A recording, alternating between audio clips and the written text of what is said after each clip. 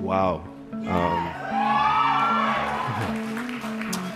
Welcome back, ladies and gentlemen. Today's video is about something that's been trending online and on the mind of many.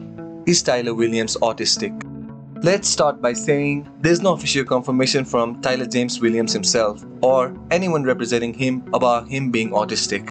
Now, in the show Abbott Elementary, Tyler plays Gregory Eddy, a teacher who might remind you of someone on the autism spectrum. We see Gregory make meticulous plans, isn't afraid to be blunt, and has some particular preferences about food, all things some people with autism experience.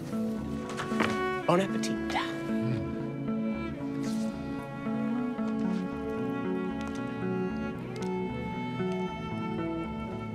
All right, man, I can't do this. I just don't like pizza. What?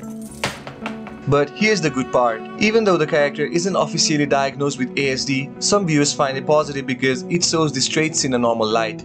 Now let's talk about a health concern Tyler Williams is actually facing. Tyler James Williams, recognized as the charismatic star of Everybody Hates Chris and from his roles in The Walking Dead and go on. But did you know he's been battling with Crohn's disease since the age of 22? Yeah, it's a tough journey, but Tyler's resilience shines through. My name is Tyler James Williams.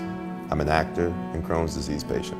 From 19 until 23, I was flaring on a weekly basis, from like 22 to 23, it was a daily basis.